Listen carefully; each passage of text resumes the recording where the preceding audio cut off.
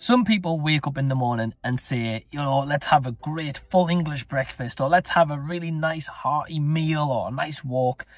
No, Mike, on the other hand, is like, yeah, let me go to the cinema, let me watch The Zone of Interest, a movie about the Holocaust. Let's get into my thoughts.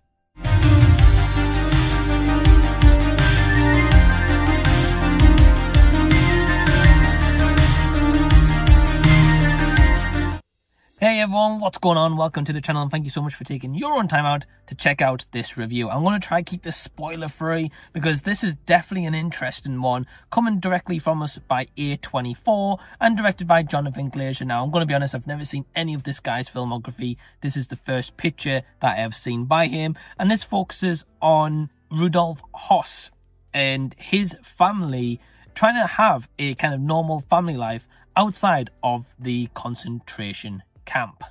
Stop what you're doing, because the link down below is to my Patreon. If you're not already a member, membership's £1 per month. You get access to so much early stuff, videos, competitions, giveaways, and so much more. Get your name in the limelight like these absolute legends. Thank you to all of them who help to support me and Patreon. It really, really means a lot. What are you waiting for? Become a legend yourself. Get your name in the limelight, and I'll see you over there at Patreon. So that premise alone, I'm going to be honest, is probably going to put off a lot of people, and I completely understand if it does. This is a movie that is not for everyone. If you like artsy projects, if you like experimental movies, then I would definitely say that this one is for you. If you don't like that kind of stuff, like an everyday film goer, or you want a movie that has got likable characters or characters that you can actually get involved in or hate, or a movie that has generally a plot, then this movie again is not for you, because there isn't really a plot here, right? Because of course this is telling the story and the kind of like a fictionalized kind of version of it, and this is more based on a novel. But this is telling, of course, about the Holocaust and the concentration camps, and Rudolf Höss and his family trying to have a normal kind of family life while all this is going on next door. And it's a weird one, right? Because in one aspect of this, I do appreciate this movie for being different, for being ballsy, for doing something a little bit different. Of course, it's A24, so it's going to. But it's also very haunting at the same time, because as we are introduced to Rudolf Höss and his family, played by Christian Friedel and Sandra Hüller, who give really good performances, by the way. We see this family's everyday life, right? Where the kids are either sitting down to eat, they're playing with their toys, they are, you know, in the pool in the backyard, for example, or we're seeing the flowers bloom in the summer, for example, like a thing of beauty, which of course, you know, flowers growing and everything like that is a sight of beauty to behold. Whereas next door in the background, we're reminded, while all this kind of beauty we're seeing in the garden, we're seeing like a terror in the background, where we're seeing a shadow of the watchtower, or where we're seeing guards walking by, or guards walking behind this wall that is just built.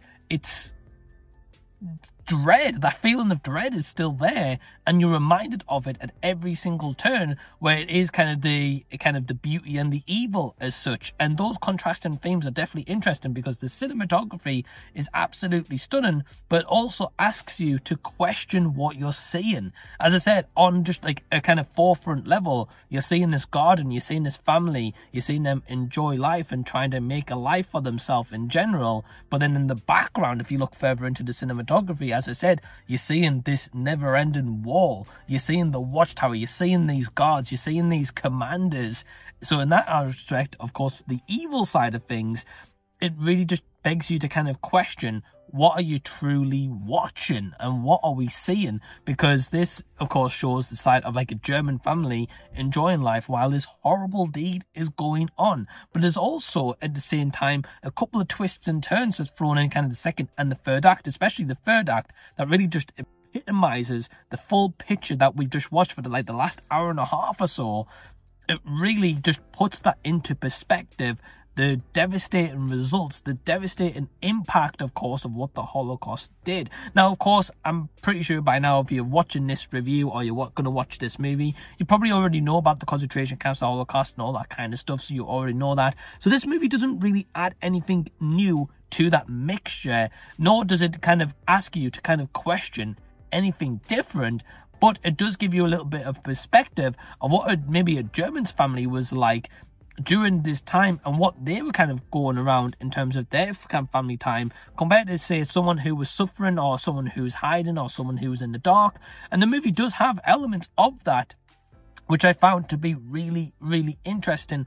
However, I think the issues that I have underlying is that I would definitely say this is a one-time watch for sure. This is not something that I would rush out to rewatch again or pick up on physical media or anything like that. But also, it's a one that at times I felt went a little bit too long, but I also would have liked to have kind of explored a little bit more of the avenues where we get the cinematography shown from kind of bright colours and vivid colours of like this garden compared to like a black and white kind of like night vision-ish kind of style picture, which I actually found to be really interesting. But we only get kind of like a little sliver of that. I would have liked it a little bit more. So Zone of Interest, definitely an interesting movie to say the least. A one that at least I found to have some kind of interest in it. I can't say I enjoyed it. That's probably maybe a little bit morbid. But definitely the sound mix added in here where it shows us to this to be just a haunting picture that I don't think I'm going to forget anytime soon. So with that in mind, I'm going to give this movie, The Zone of Interest, a score between 2.5 and 3 stars out of 5. Are you going to check this out? Have you watched this already and you've maybe come to this review? Well, let me know down below in the comment section so we can continue discussion down there. Definitely give this video a big thumbs up. Subscribe to the channel by clicking the red button down below. Click over here to see more content that you may have missed of mine already. Until next time, I'll see you guys. I'll be seeing you later.